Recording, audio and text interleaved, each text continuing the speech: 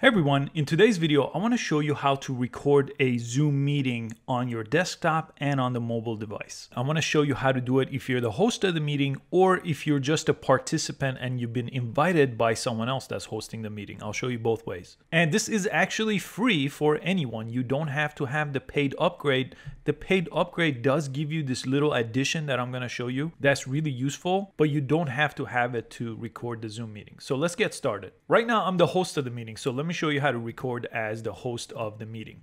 All you have to do is come down here and there's a record option. This should be there by default. Now I'm going to show you some things in the settings of the app as well to make some changes to this. But if you press this here, you see I have two different options. By default, you only get record on the computer, so you won't get this little up arrow.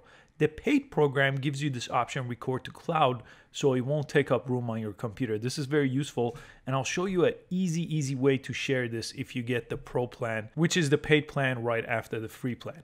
But if you record to the computer by default, it will start recording. Just right now, I'm recording. You see this little recording option on top. And again, I'm the host of the meeting, recording the meeting. When I press stop at any time, by the way, this records the screen, the different video files here. Even if you share your screen, it will record that. But let me go ahead and press stop. Now that I press stop, it actually still hasn't saved the file.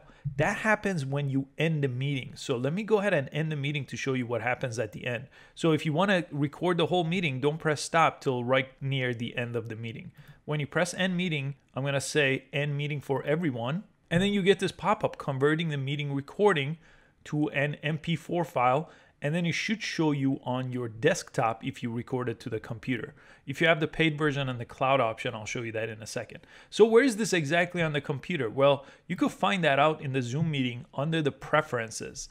On the Mac, it's just under the Zoom menu here. And you go to preferences. On the PC, I believe it's under the edit menu, but find preferences here. And on this window, you want to go to this recording option, click that. And this is the local recording. This is where it's getting recorded on your computer. So you'll go ahead and select this and choose a different destination if you want, or just let it go to this document/Zoom folder here. And you could press open at any time. And this is it right here, some of the recordings that I have. So I'm going to go ahead and close that, but that's how you would change it. And some of these other settings that you could see over here, you could choose a destination every time. So it will give you kind of a pop-up to tell you where to record it if you don't want the default. You could record separate audio for each participant. I don't usually do that. Optimize for third-party editor, add timestamp. Adding timestamp just shows you kind of the time of day of the recording. It'll give it a little timestamp there.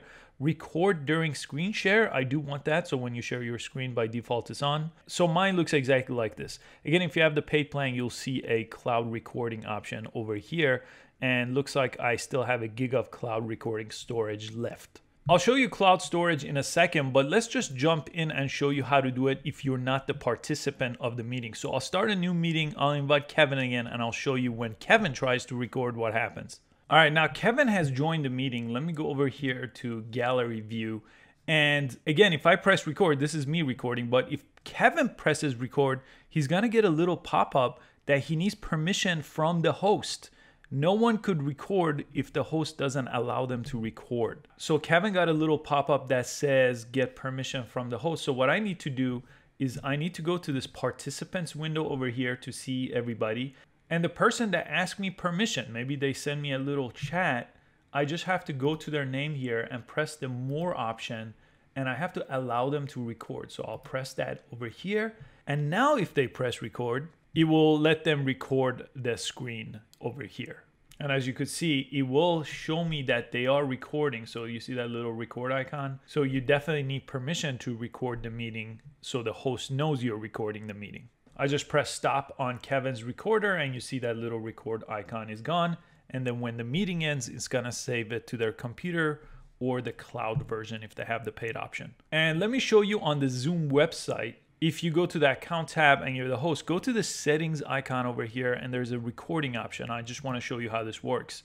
Under the recording, there's other options here that you could check on and off for more precise recordings. There's a lot more options here, especially when it comes to cloud recording. You could also set automatic recording, so record meetings automatically when they start as the host. Now, this is some of the host settings that I have over here. So you could just explore these on your own. I usually don't change anything here, but some useful things to know.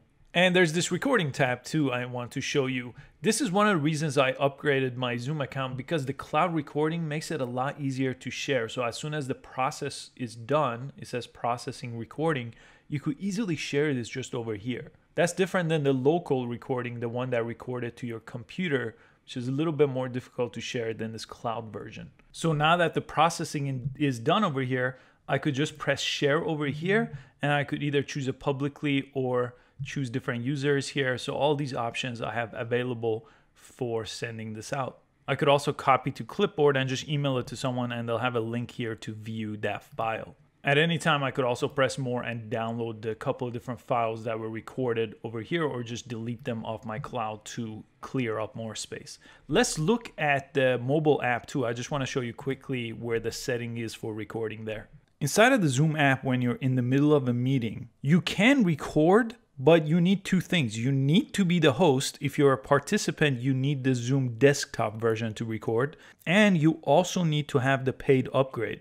So if I click over here and I press the three dots on the bottom of my screen, I have record to the cloud option. Again, that records to the cloud section that I showed you instead of on your device. I'm assuming this is because it will take up a lot of room on your phone and they don't want you to do that. So there's a record to the cloud option. But to get to it again, it's just the three dots on the corner of the screen, and you should see that. If you don't see that, that means you don't have the upgraded plan or you're not the host of the meeting. I hope you found this video useful. Please give it a thumbs up and subscribe for easy to follow tech videos, and I'll see you next time. Thanks for watching.